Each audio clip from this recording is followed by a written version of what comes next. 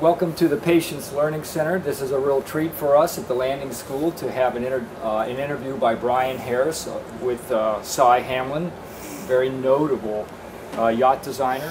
Cy has definitely been in a variety of different positions in his career. He has been notably a yacht designer for his own yachts, controversies type. He's worked for the UN and the World Bank.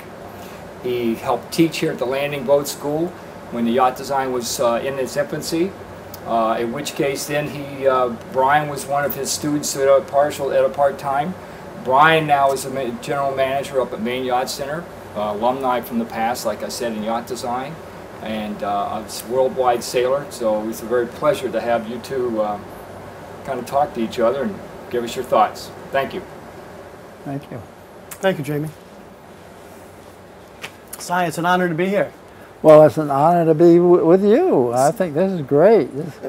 So for historical purposes, I went to the Landing Boat School in 1983. I graduated in 1984, and Cy, you were the primary lecturer, primary guest lecturer for my yacht design class. Yes, right. And then I had the good fortune to share some office space with you for a few years after I graduated. That was good. And I always admired all the work that you had done. And it was a joy to be in your presence for those few years, and I think we're going to have a nice conversation right now. Well, I'm looking forward to it. Yeah, I think it's good. Let's start with these models that I see here. Well, maybe we should start with the museum that we hope will eventually fill the center here.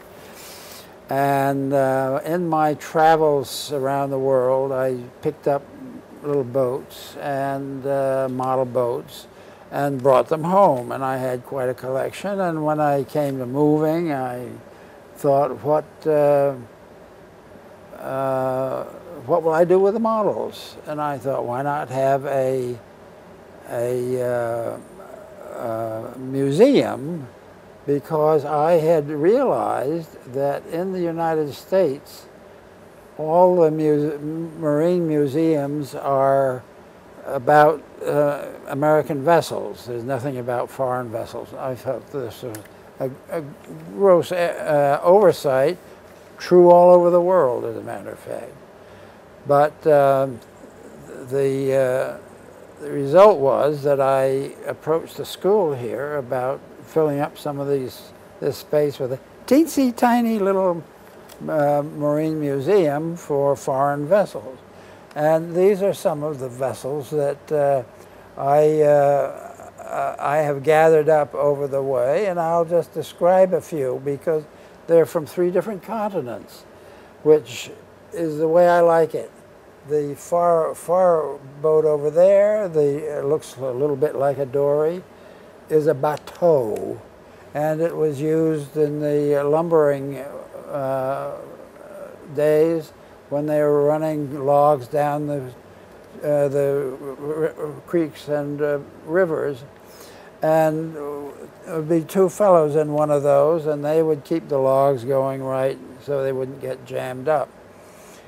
That's North America. Secondly is this vessel here, which is from the Maldive Islands. And it was used for fishing out there very successfully, and they were home built, built very simply but very well.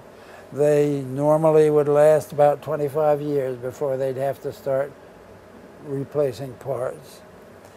And for the third little vessel there, it's a kind of an odd one, but it's a Greek sponging vessel from Europe. So we have now Asia, Europe, and North America. So this represents the range of vessels. Now, nobody in the United States has seen one of those vessels working away sponging, unless they've been to Greece. And it's too bad that all the people who haven't been to Greece have missed that site. So anyway, that's reason for these three models here, and it's the reason for me to be here, is this, I would like to call it the Landing International Maritime Museum. And how many models in total are we talking about? Well, we're Roughly. talking, depends on whether I'm optimistic or pessimistic. I would say about 35 or 40, something like that. Wow. And are they all full models like this? No, they're half models, there are unfinished models, they're all kinds, but they all represent a particular type of boat, and from a particular region. From a particular region, and it's amazing. I remember in Colombo once waking up at my motel and looking out in the bay, and there must have been 100 or 150 canoes out fishing. I guess that was the time to fish. All different colors and everything. Fascinating. Nobody sees that unless they are crazy enough to wake up at 6 in the morning. So these are all models that you've collected personally throughout your professional career and your travels to different regions. That's right. That's right. The bateau I bought at an auction for PBS, by the way, which is a good buy. And this one is from the Maldives Islands, which is a tiny little country southwest of India, and is going to become notable because it's going to disappear. As the water rises, the country gets smaller and smaller. The highest point so far is about 6 feet above sea level. And the president of this country has been hitting the capitals of the world trying to get somebody to offer them some kind of succor for what you do with a country that's going to disappear.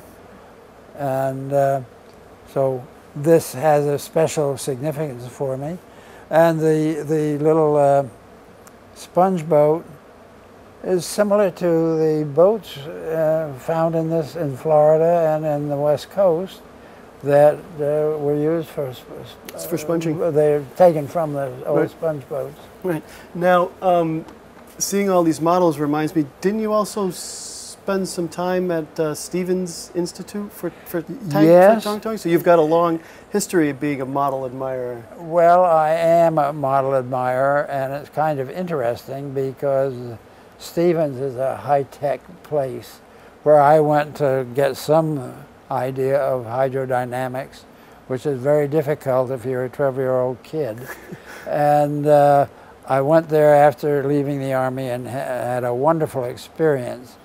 But it's all high-tech, and the problem is that very little of in actual fact is high-tech. For instance, they have very smooth waves in the model tank. Well, they're not. They should be rough and more realistic, breaking, and big ones and little ones, and so what. So Stevens Institute was an important way stop in my getting to where I hope I am now. Right. Certainly, I can see where your love of models would have come from. Yes.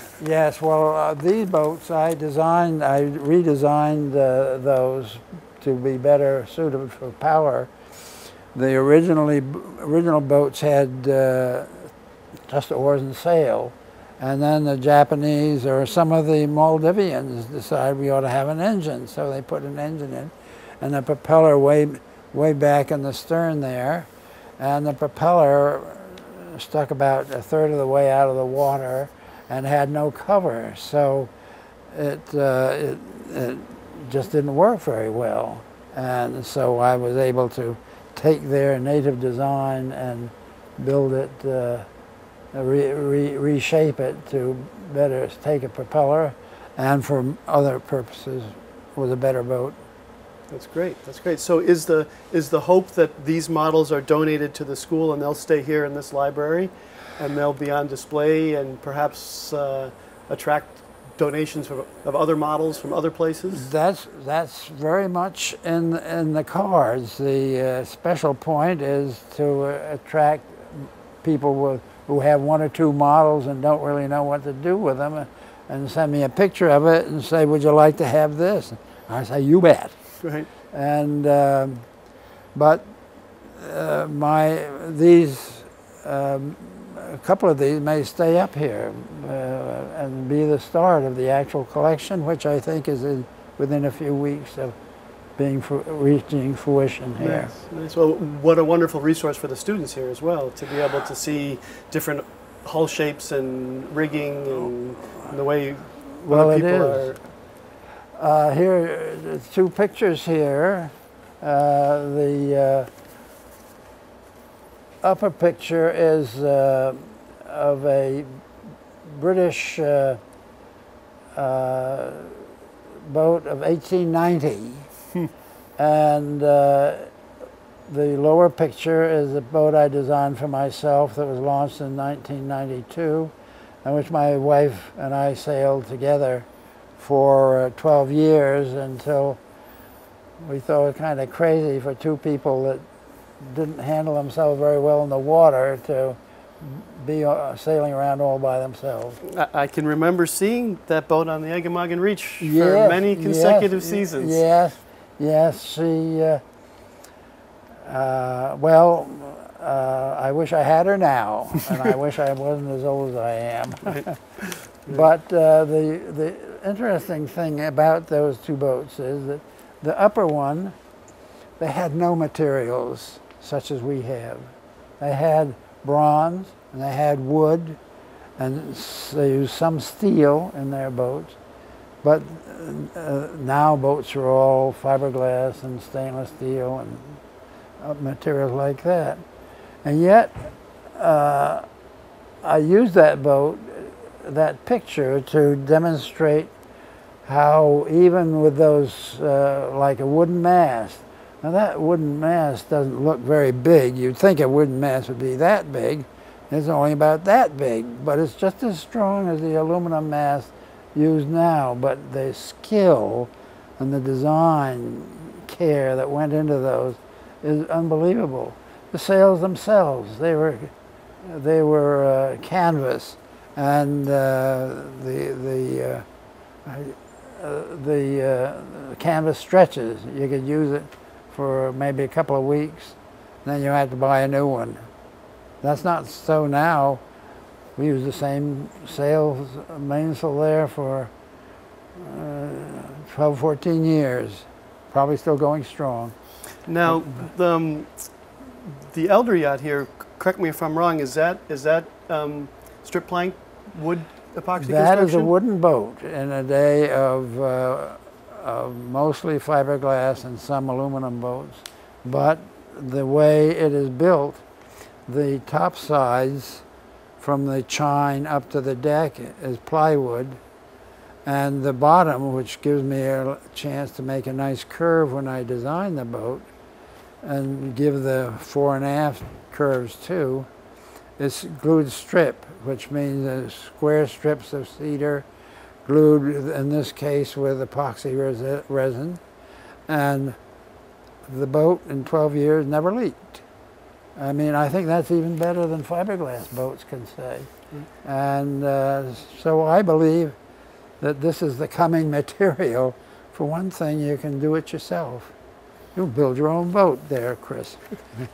Now, that's the same construction method as was your series of controversy designs, is that correct? They were, some were plywood and glued strip, some were all glued strip. Right. And the 44-footer I designed was all glued strip too.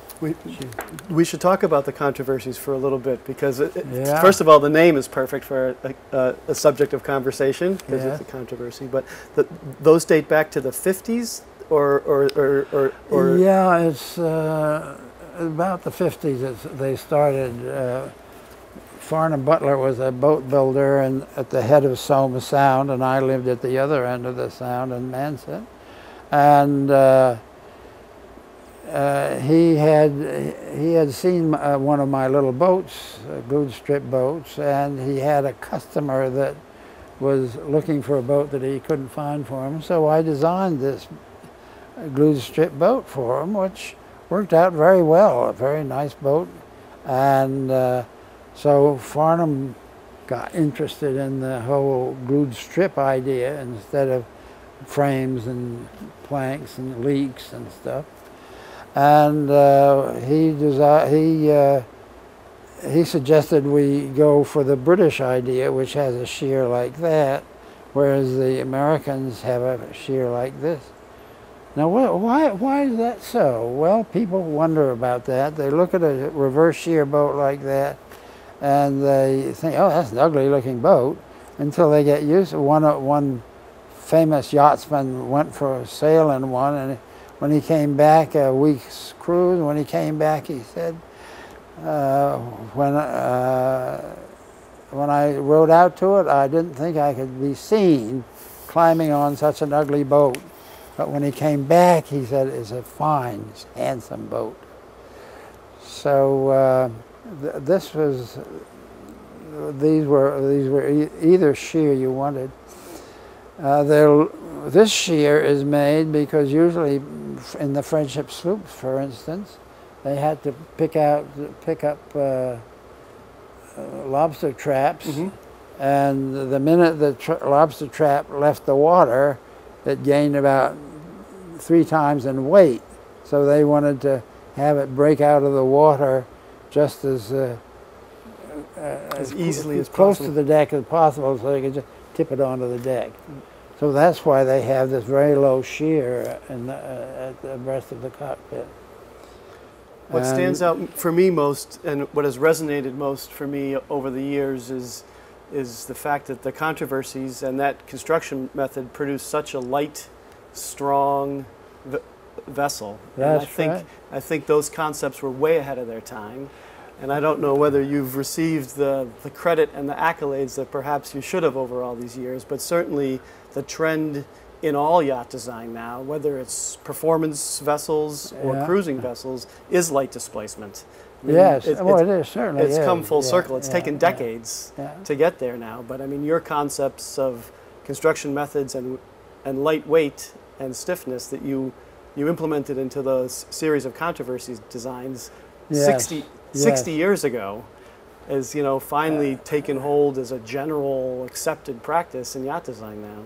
I remember one time when we'd done quite a few of these light displacement boats, and I inquired of a fiberglass builder whether he could build one of these boats, because everybody was buying at the same weights. And he looked at the plan and he said, we can't build it that light. Right, sure. I believe it. Yeah. Oh, yeah. Yeah, especially with the materials available for fiberglass boat building back then, I'm sure it would have been much heavier. And the materials are still available. The best of all is the northern white cedar, which is common here in New England, and makes a wonderful, wonderful planking. And that construction method is adopted right here now at the Landing Boat School. The boats that are being built are primarily some form of strip plank. That's right. It's just always sort of interesting to me, because when I started my career, everything was heavy displacement, and I was around one of the pioneers of light displacement sailboat design, and it just was decades before I came myself full circle around, and now everything that we build is very light as well. I just think it's just credit to your thinking and your design philosophy that you were able to implement. Well, I was part of a trend. Sure. Actually, glued strip had been used for I don't know how long up in Canada, and seems to work pretty well, very well. They don't have glue. They put red lead in or something like that, but it makes these good boats that look very well. And there are some who say that the Egyptians and the Vikings built essentially strip boats. And of course, this type of boat here is built of coconut. And they put the planking on. They make the planking the shape they want, and then they put a few frames in. It's not the other way around. We put the frames in, and then plank around it, which is kind of cumbersome sometimes. But certainly the controversies might have been one of the few series of designs that were built on a sort of a production or a semi-production level, absolutely. using wood Yes. epoxy construction.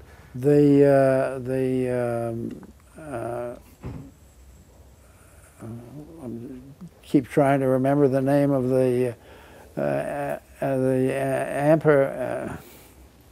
anyway,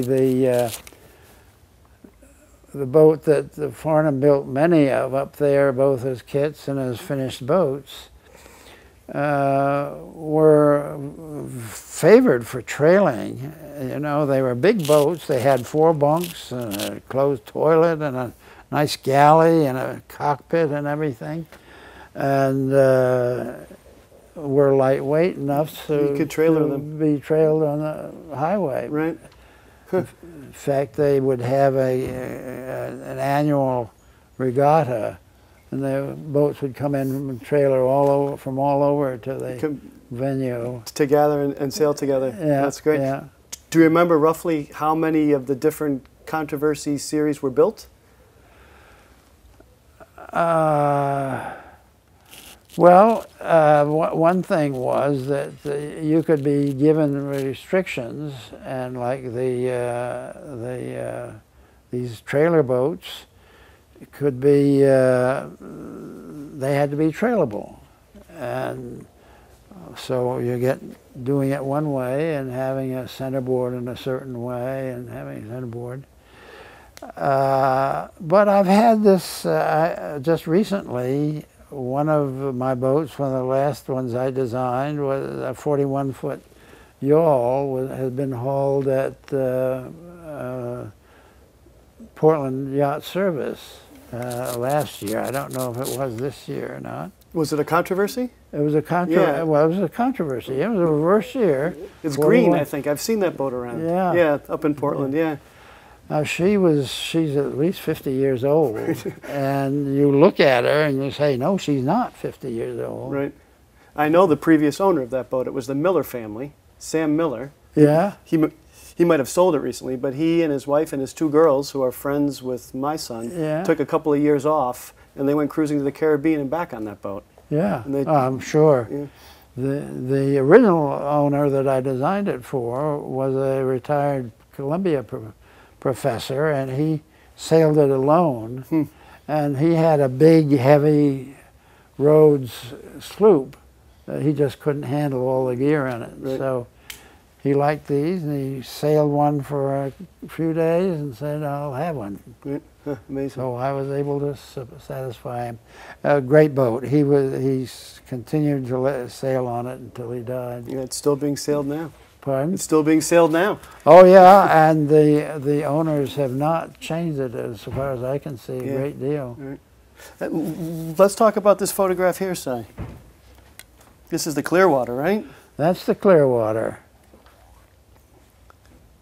And she was designed in the early 60s, would that have been right? She was launched, the Clearwater was launched in 1969, but there had been a couple of years before that of trying to get around the Coast Guard rules, which we couldn't do. Right. And that works fine. That satisfies the rules just fine. That was probably one of the earlier sailing school ships that was designed and built for educational purposes. Well, it was, and it was interesting to me because just before this was designed for Pete Seeger, the folk singer, and much, much more than that. He was a remarkable man. Anyway, he called me up and asked if I could design a Hudson River sloop. And so I said yes, I could, not knowing what a Hudson River sloop was exactly, but if I could find a picture of one, I could design it. But just before then, a boat had been lost in the Gulf of Mexico, It's been made into a movie. Oh, sure. Yeah. It was a sailing school ship, correct? A sailing school ship. Right. And a couple of people were lost in it, fortunately not many. And the Coast Guard had approved it. So the Coast Guard went back to their drawing board and they tightened up the regulations considerably to make it even safer. And the Clearwater was, as far as I know, the first boat designed to their new rules. And the Clearwater is like that. I mean, most boats are like that. The Clearwater was like that, so that when you heel just a little bit, you got the deck underwater. And that's a crucial point, right. And all that. The Coast Guard's not fond of decks underwater, I don't think. That's right. Well, they want to know what's happening when that starts, because you start losing stability. Sure. Then. But she has been sailing since 1969 and is just going to do it for another 100 years, I guess. And she was built here in Maine, is that correct? She was built by Harvey Gamage. Harvey Gamage, yes, right. Yes, and a wonderful builder who could do the quality of work that he was paid to do. He could turn out almost a piece of junk, but not quite. But on this boat, he took a very great interest in it, and was. Sometimes I'd wake up in the morning with the phone ringing, and I'd pick up the phone and Cy, I say, Harvey, how's everything going? It's lousy, because he had found something that I'd done wrong, perhaps, or some of their men had done wrong. Or some construction detail that wasn't going correctly. Yeah. But he was a wonderful guy to work with. It must have been quite a launching party that you had up there. Pardon? It must have been quite a launching party on launch day for the Clearwater. It must have been a lot of people that came up from New York, I would imagine. Yes, well, I spent a year or so with Pete Seeger coming up and visiting me and discussing things. And then when the boat got started, he would come up and stop, pick me up, and we'd go up and look at it together and discuss various points of it. And the crew wanted to participate in the building. They wanted to be part of the building, but they couldn't find a place to rent in South Bristol until Ed Myers took his bit in his teeth and offered them his house. Terrified, you know, the stories of drugs and drinking and smoking and swearing and all that kind of stuff. Well, there's absolutely none of it. Pete didn't drink, smoke, or swear, and most of the people around him did only mildly, a little bit. So they had a fine time up there, and when the boat was launched, which had its own thrilling moments, after the boat was launched, before it sailed away, these people who were almost all musicians gave the town a concert. A concert. Oh, nice. Down by the bridge there, the drawbridge, but of course the whole idea of the Clearwater was to have clear water. Right, clean drinking in water. The Hudson. Right. That's why it was built, to make clear water. Well, when the boat was launched, wouldn't you know, out from under the shed came this flood of beer cans and bottles and papers and trash. Trash is the nicest thing you could call it. And, well, what had happened was that Pete had gone to Harvey and said, we got to clean up this barn before we have the launching. We want it spotless. So they made it spotless, and Harvey said, well, put it down there. There's a big hatch in the floor. So Pete, not knowing, had it all dumped down there. Well, it just dumped down onto the bottom, and when the tide came up the day of the launching, it floated it all out. So he got a bad name for that, which is totally undeserved. Actually, he cut everything off. He got a couple of pickup trucks and his crew together, and they cleaned it all out, the first thing. It sounds like maybe that was a conspiracy by Harvey Gamage, huh? Well, I think it probably amused them greatly. Yes, yeah, I should think so. Yeah. Huh. Huh. Well, it's certainly a timeless design, and it's been doing wonderful work on the Hudson River for decades now. It has. It has. It's been in the forefront, and one thing about Pete's use of it is that nobody should be kept off the boat by not being able to pay for it. So he normally, unless it was a special occasion, but he'd have a barrel for donations put or in something? what you want to, and that's the way it keeps going. Also, the state of New York has given it quite a lot of money, recognizing what it has done for the Hudson.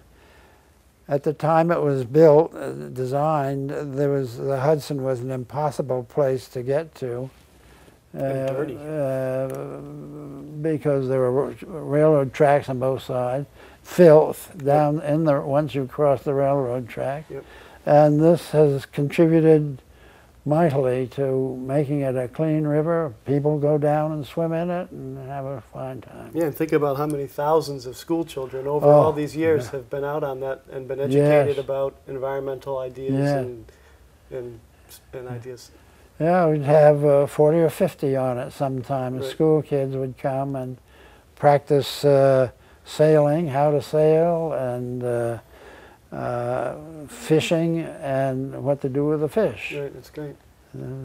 I'm not sure I know the history correctly, but the Clearwater was an educational sailing vessel that we've been talking about, that you designed and is still in service today. And then there was also the Hurricane Island pulling boats. That's right. Did they come after the Clearwater, or was that before? They were before. Oh, before. They were okay. before, yes.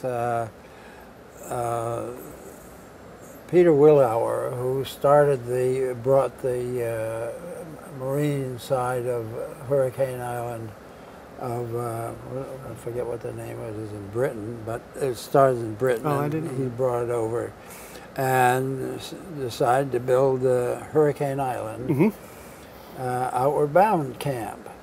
And he needed a boat of some kind. And so we knew each other, and he was in Southwest Harbor quite often, so we got to talking about it, and I offered to design him a boat that would be safe, would have enough pizzazz to be fun, but would be rowable with no motor. It's all done by sail and oars. So I designed these boats. I took old ancient whaling boats and the surf boats and the Navy whale boats and put them together into what has turned out to be a fairly successful boat. More than fairly successful, incredibly successful. That program's been around for 50, 60 years or something like that. 1964 that the first one was launched, I believe. And they were built with this glued strip construction with reinforcing thickness because if they hauled it up on the beach. Right. And it had two sails, which were very simple sails, and 10 oars. Human power. Pardon? Human power. Yeah. Well, I went on a 3-day trip on one of those, and it's great. You could keep going rowing with 4 oars or 6 oars, say. With 8 people, you could keep rowing indefinitely because when one person got tired, another one was already rested. Right. And there were 2 of us, and we had races and everything. Now, these boats were pretty good sailors, actually, but they were not racing boats. Sure. And the idea was not how fast you could go, but how fast you could go relative to the other guy. And that made all the difference in the world. And they were excellent vehicles for teaching seamanship and working together, That's and right. outdoor adventure and outdoor education. And, That's right. I mean, we used to see, you still see those boats, you know, in Penobscot Bay and Yeah, Eggemogan Reach, yeah. and even further east Yeah, with yeah. kids on their first outdoor learning experience, learning yeah. how to sail and boat handling skills. And Many of them not knowing which end of a boat went first, That's really, when they got started. But it's true, and the idea was that these were safe boats. And it was just a big open boat. I mean, you'd say, oh, it's just a big open boat. It can't be safe. Well, it had flotation in it and things like that, and also built of wood. It had a natural flotation buoyancy, in it, too. And every once in a while, the newspapers, when a nor'wester came bursting out of Canada and blew out over the coast here, one would go missing. Well, the papers would make a big flap about this, you know, and they'd find him 40 miles offshore, you know. Bobbing around. Everybody getting sleeping and telling stories and playing games. And when the one went down, they sailed back in. Never has a life been lost from one of those boats, so far as I know. I think it must be thousands and thousands of kids have gone through that program. Yeah, I'm sure of it. many knowing nothing about boats or boating. I mean, it was so successful that they moved operations to the Florida Keys in the wintertime. That's right. They'd bring all the did. boats down there, and they'd operate the same program in the wintertime out of the Florida Keys. I think they have a couple down there still on permanent service. And also the Ecuadorian Navy asked if they could build a couple. So they liked the idea, not as a functional warship, but for this practice. For training. Training. Now, did the boats have a centerboard for helping during sailing? Yes, they had just a shallow keel like this, and a centerboard, a steel centerboard went down through it. And they sailed pretty well, you know. If you weren't trying to sail in the America's Cup or something, you could tack up a place like that. One incident, when they first brought the first one down to Hurricane Island, they decided to have a demonstration of what happened when one filled, if one filled. So they got the first boat out there in the middle of the quarry, and lots of people around, and they couldn't capsize it.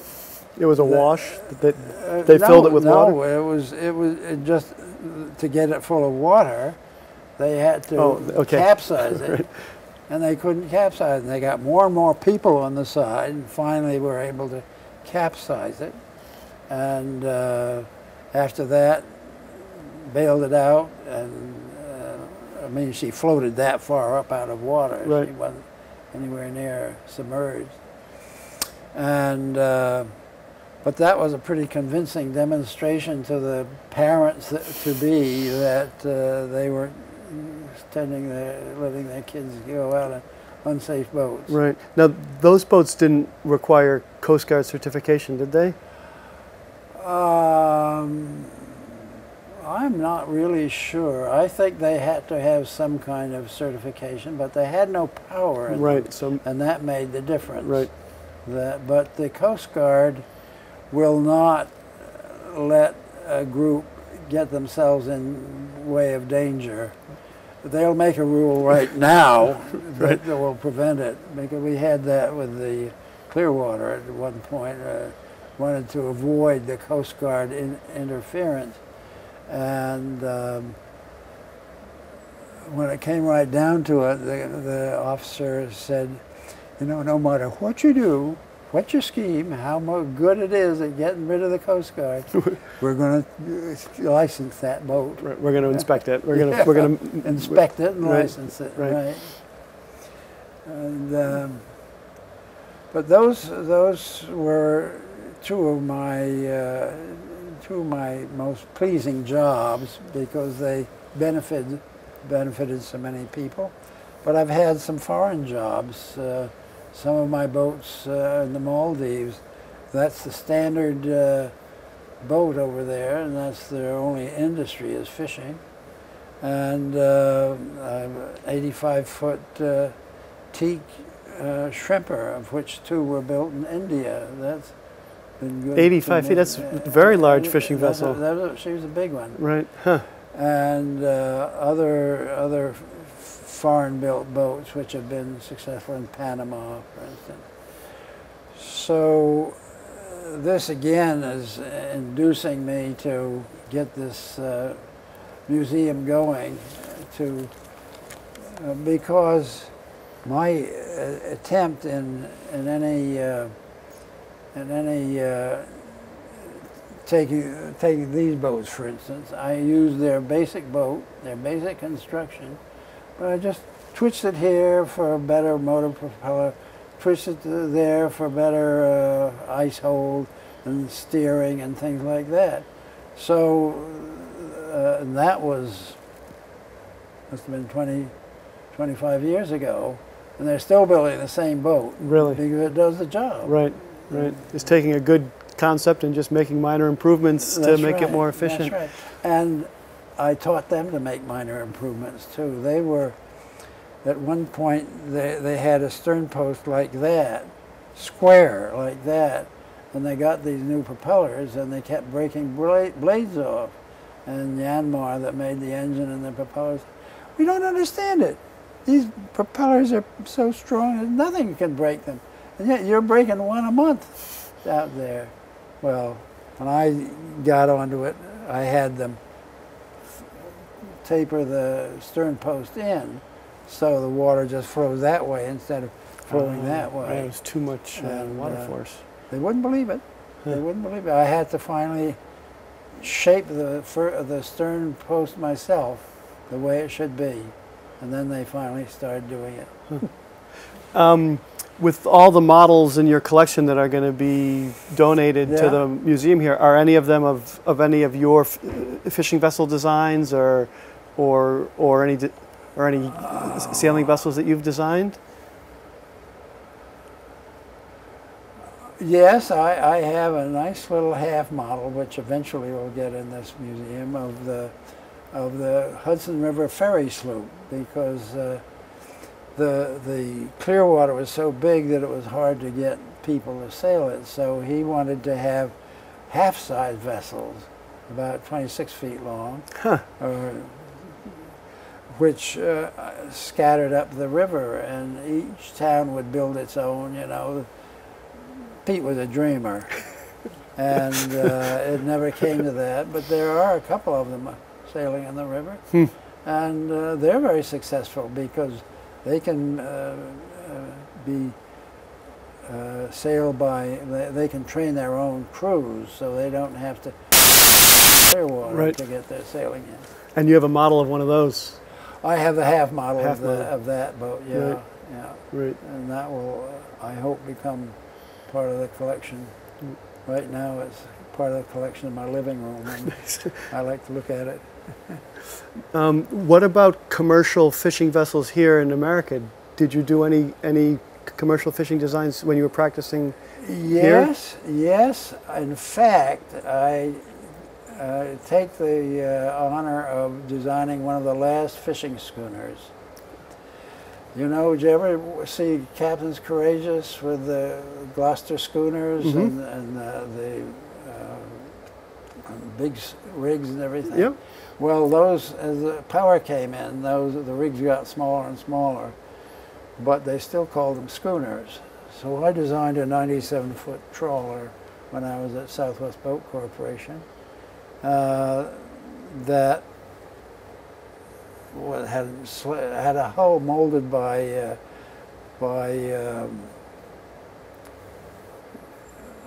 man on Cranberry Island, and it was fiberglass. Was it fiberglass? It was not fiberglass. No, it was wood. It was before the war. Okay. So they didn't have steel for vessels. Oh. It had nothing.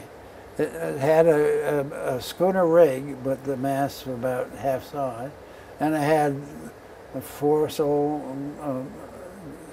jumbo and mainsail, but it was not for sailing. But I say it's the last fishing vessel, one of the last fishing vessels that was designed. I think Adventurers takes it. But after that, they started using stern trawlers built of steel. Well, you throw out all the rules when you go that way. And I built some designed some in aluminum, designed catamarans and things like that. I remember the catamaran sled project. Ah, yes. That was a sort of a prototype power catamaran design. Yes, correct? that took two. Anybody here remember sea sleds where the hull was shaped like this? It had a inverted V on the bottom. And, it's like, well, they were very difficult to build in the previous materials. A few years ago, I decided to take two narrow but long sea sleds and connect them with a wing, and it made a fantastic boat, which is efficient. I've been thinking of ways of developing it. I tell you, power catamarans have become very, very popular, especially in the charter trades now, like down in the Virgin Islands. Yeah, oh, you'll see as many power catamarans as you will sailing catamarans now. Yes. People love them. Well, you can get an awful lot more people. I've also thought it for Bangladesh. Bangladesh is always losing ferry boats with 100 people dying or something like that. From bad stability. And I want the Society of Naval Architects to design a boat that won't capsize. And the way to do that is to design a catamaran with two hulls, which won't allow it to capsize, and you can limit. You just don't have to put 5 decks on. You put 1 deck on, and you can say everybody can get on this deck that wants to, but it's not going to capsize. But they do. They have space on these crude-built boats. It's certainly a more efficient platform for moving people around. Oh, absolutely. It's more comfortable. No question it's about more stable. Yeah, it's more efficient. It's much better all in every way. Right. Yeah. Right. Yeah. And so what became of the catamaran sled? Did that ever segue into any other boats, or was it still just a prototype? I tried it, and I've got a nice drawing of a 43-foot Coast Guard catamaran sled. Huh. Which is a great boat. I have to go down and belabor the Coast Guard at some point and see if they'll build one. Right. They'll find out it's remarkable by comparison with their present boats. So the prototype, the small one, proved that the concept... Proved to me, first of all, it was always seaworthy. It never gave the least hazard of diving into a sea or anything. No spray, because all the spray is driven in like this. Inside the tunnels. Inside the tunnel, and that helps lift the boat up. Yep.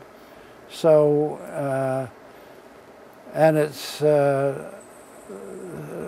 one port wanted to design one design for a pilot boat. Uh-huh.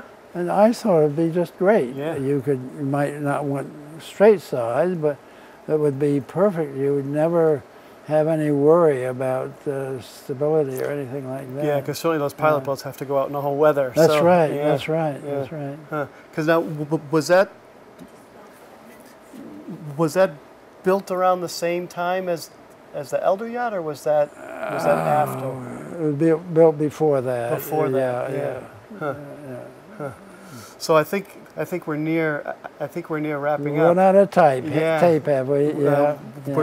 We're getting close. I think it's great that you're able to have the resource for the school here, and they're willing to accept all these wonderful models. I'm tickled to death with Barbara Bolko and the work she's doing in getting this going, because, you know, I'm already getting ready to write a letter to Smithsonian and say, look, you guys aren't doing it right. You got all these American boats all over the place and a few foreign ones stuck away.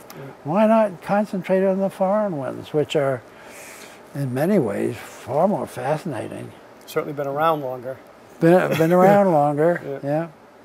Yeah, well, I've enjoyed talking about it with you, Brian. Well, wonderful, Cy. Thank you very much for your time. Well, I enjoy giving it. I hope I didn't talk too long. No, I think it was perfect. Thank you.